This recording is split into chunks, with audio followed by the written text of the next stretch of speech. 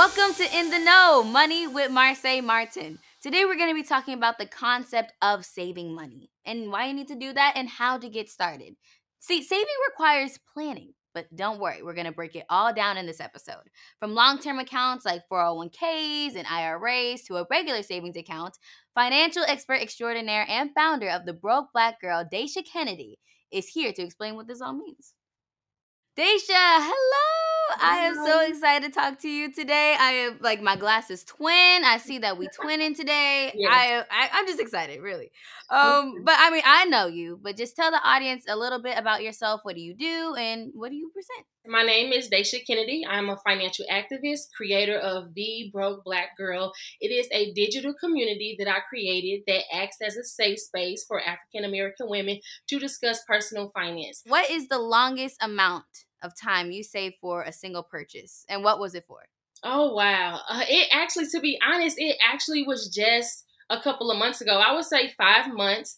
I set out a goal. I just woke up in January and I said, I want to relocate to another state.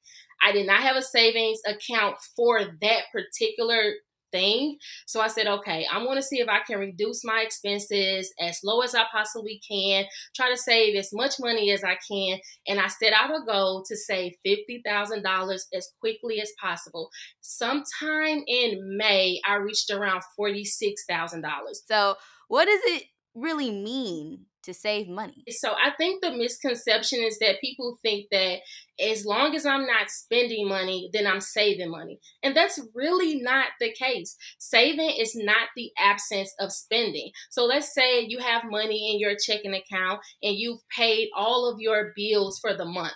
And just for numbers and an example, at the end of the month, you have $500 sitting in your account. On one end, a person may think that they're saving money just because they have money left over, but that money is sitting idle. It doesn't have anything to do. So saving money is giving your extra money something to do. So at the end of the month, that same $500 can now be split into your relocation fund, your entertainment fund, your any type of savings goal. It really could be anything, but it's giving your money something to do. So that really is what it comes down to, putting money to the side with the intention of it being used for something at a later purpose. Well, dang, honestly, what kind of different types of saving accounts are there? Because there's a lot of them, and then I hear like different types, like with I don't even know where to start. But like, how many are there, and what do they like each one do? Right? It's so many different type of savings account. Of course, you have your normal savings account, which is just a savings account that you can open up with the bank. In many cases, it has less to none type of interest that you will gain. And then you have your high yield savings account, which is similar but a little bit different from a traditional savings account because it does gain interest.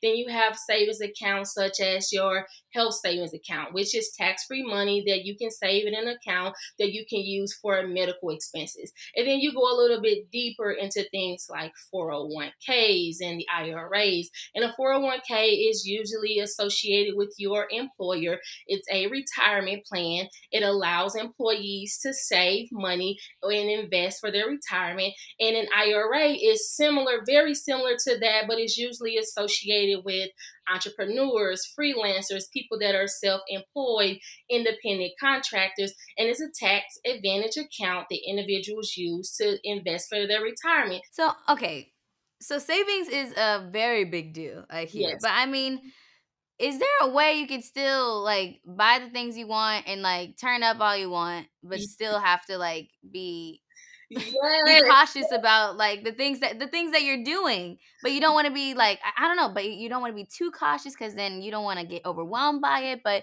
what is the best way of going by saving money without being overwhelmed or stressing out over it? Yes, so I do not believe in living a boring lifestyle while trying to reach your goals. I think that you can still have fun, you can turn up, you can do the things that you enjoy while still actively saving money. And that goes to having a savings account. Like I have a savings account, that's my turn up account. So I can take money from that account, go out with my friends, I can party, I can enjoy myself, and I don't have the weight on my shoulder that maybe I'm dipping into my rent money. Maybe I'm dipping into my car note money. I don't have that on my shoulders because I've been saving in this specific account for that reason. So it's like organizing in a Yeah. way. Oh, It's yeah. like making sure each thing is in its own place and you can Yes. take it out when you need it. Yes, absolutely. Okay. That makes total sense. All right. Well, what is the difference between saving and investing?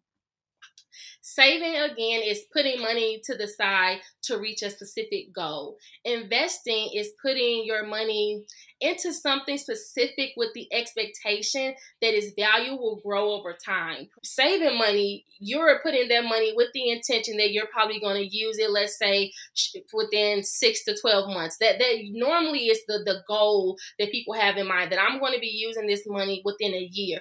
With investing, it's a wait game. You're putting money there. You're not really in a rush to see a return on it, because you know it may take some time for this money to grow. This is money that you're okay with taking a risk that you may lose it, it may grow, it may decrease, but this is money that you're putting there with the expectation that it will grow over time. Versus with saving, you're just putting money to the side for a specific reason. Well, how do I track my savings? And is there a workflow or an app that you can suggest or any steps in that? Oh, yes. So right now, everybody uses apps. There are so many different budgeting apps. I mean, literally getting on your phone and searching a budget app, you're going to get an app. But one thing that I've learned when it came to tracking my money and being more involved with my finances is I had to be honest with myself. I will get on this phone and I will get distracted. I will intend to open up my budget app, and then I'm on social media. I'm scrolling here, I'm scrolling there, and I'm completely distracted. Now my energy is gone. I don't even want to deal with the budgeting app. So because I am self-aware and I'm very honest with myself, I do not use budgeting apps. And if someone is like me and you know that you're easily distracted with your phone, this may be a great tip for them. I still use Microsoft Excel sheets, which is probably the oldest trick in the book, but it works for me. It keeps me involved. And actually, Microsoft Excel has a very new tool called Money in Excel. And what it allows you to do is connect to your bank account. So it will pull all of your transactions right from your bank account and do most of the calculations for you. But me sitting down away from distractions, away from my phone, it's just me in this Excel sheet on my computer. It really keeps me involved. That is so important to know. Thank you so much, Dasha, for coming to talk to me. This has been Yes. so amazing. Me and my mom and my whole family have been watching you for so long, and I am so happy and proud of Thank you. you. Thank And you. no, I can't wait to see what you do next. And do you have any other advice for just kids out there in general who want to get into just saving their money? Yes, if today is the perfect day to start. If you're looking for a sign, if you were wondering when should you start saving, today. Today is the day. Don't waste another day. The advantage that most young people have is time, and it's on your side. Time is on your side. I Yeah. know that's right. Well, thank you so much, Daisha. Thank And that you. is all for this episode of In the Know Money with Marsai Martin. Thank you so much to Dasha Kennedy. And now we have a much better understanding of what it really means to save our money and why we should all be doing it. So thank you. So when I was younger, back in my Little Elm, Texas days, where I was in elementary school, I would say I was a hustler every now and then, trying to at least get what I want. There was this fundraiser at my school where they, at the end of it, they ended up like, you're able to like ride on this limo, and I think you get pizza or something. So my parents were teaching me what to do with my money when I want to buy different things. So when I buy different things, you can get money back. So then I would save it up. I was trying to figure out a way where I could save up my money to buy cookies to sell it, to sell it out to people. Because, in lunch, they don't really have like desserts and all that. They had just cold grilled cheeses and all that. So I was like, if I can bring some like yummy cookies, heck yes. I was like, I'd be popping. It just became a hit. I was just like the girl with all the yummy cookies, and they were asking me every day if I got them, and I was like, no, sorry, y'all. We ran out. And next thing you know, I was in that dang limo about to get me some pepperoni pizza. And I was like,